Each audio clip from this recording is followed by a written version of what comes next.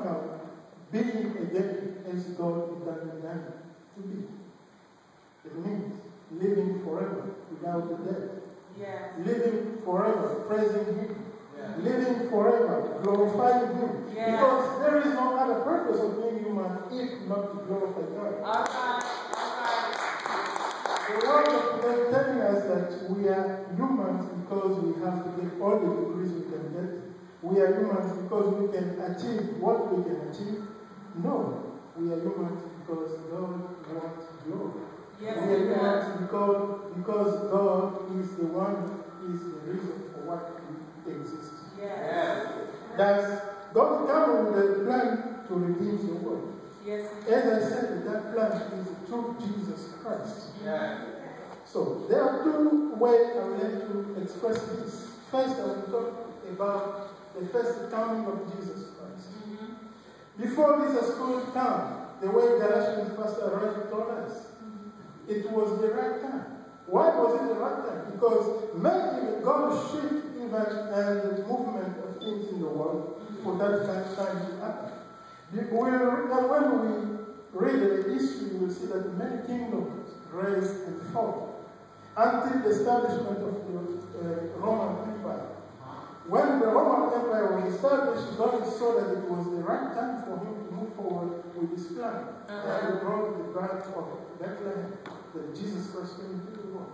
Yeah. Jesus was not supposed to come as an extraterrestrial, but he had to come as an ordinary person. Yeah. Through the same way as any human being comes into the world. Yeah.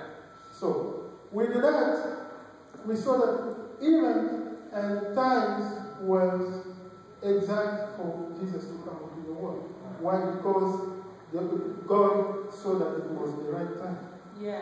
And when Jesus came into the world, in Luke chapter 4, we read Jesus said, when he stood up to read Isaiah, he talked about the 1 year of God's grace. But he didn't say the second verse of Isaiah, which was 1 day of the vengeance. He limited it to the 1 year of grace because that was his mission when he came for his first coming. The first coming of Jesus Christ was the fullness of time for humanity to receive grace, for humanity to receive the knowledge of God. That's right. And this leads to the second coming. The second coming, the time of fullness, is all about to happen.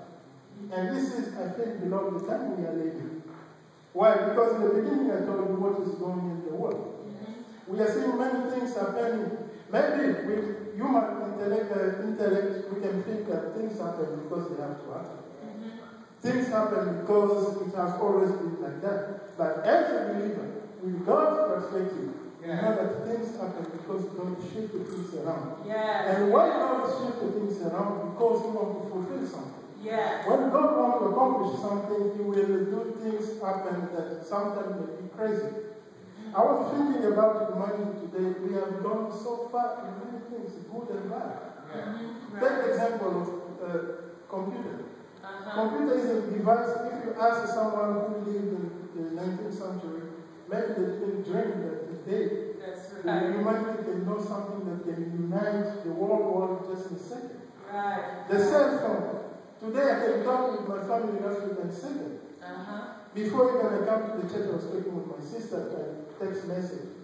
So, humanity has gone so far in the good and bad things. And that same computer today has spread the bad things too. Right. Evil people don't have anymore. They have an easy way now to vehicle the message. Yes. Through computer, through internet. Pornography is spreading among young people. Because of the computer and the internet.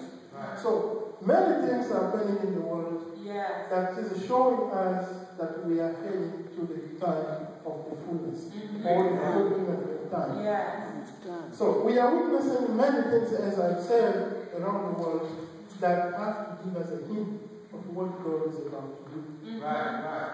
The things such as the rise of ISIS.